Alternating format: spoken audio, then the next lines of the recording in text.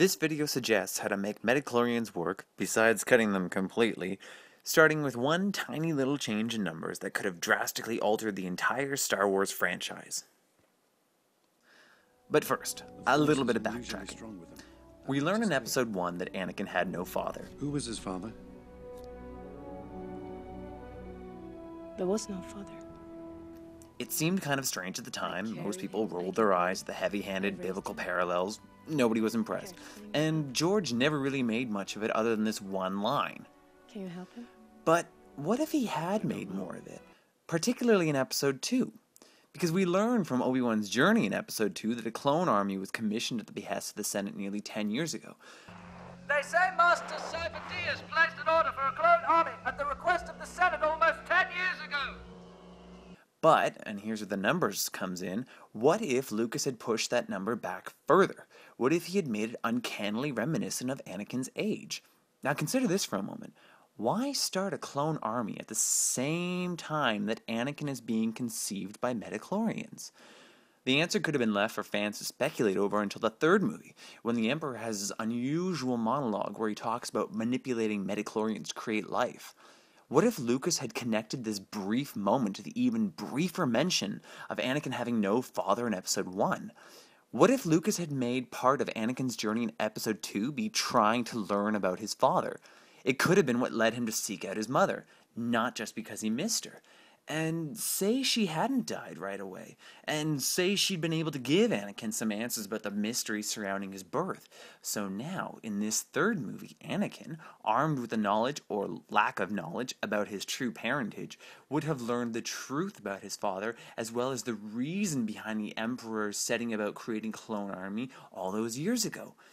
Suddenly, Episode 2 exists for a stronger and more compelling reason than simply to get Anakin and Padme hitched, as it currently exists. There's a better reason now why it's called Attack of the Clones. Begun.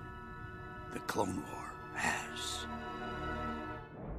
In a startling instant that would have rivaled Vader's reveal in Episode 5, we would most likely gasp when we realized that the Emperor had cloned and raised his perfect disciple in a master strategy covering Anakin's entire lifespan.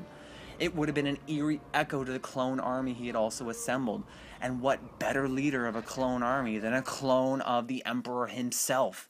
And suddenly, all that pseudo-scientific babble about Midi-chlorians from Episode 1 has an unbelievable purpose to the entire saga. This revelation, by the way, could have been the deciding moment in the third film, the beginning of the end for Anakin. The question that he would have had to come to grapple with for the rest of the film would become whether it is in his nature to be evil. Is he determined by his maker, the Emperor, to be damned, or does he still have a choice? His redemption in Episode 6 would have extended beyond merely one man's redemption, but that of human nature, made all the more powerful by Luke's subsequent rejection of the same fate that befell his father, the Emperor's clone. It would have been a positive statement on our power to choose who we will become, more than our past or even some all-powerful force controlling our destinies. It's free will that represents the ultimate power in the universe, more than any Jedi or Sith or technological terror. It would all be insignificant next to the power of the force of our will.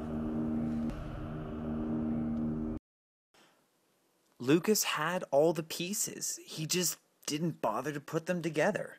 Simple little changes, big consequences. And that's how to make Midi-chlorians work.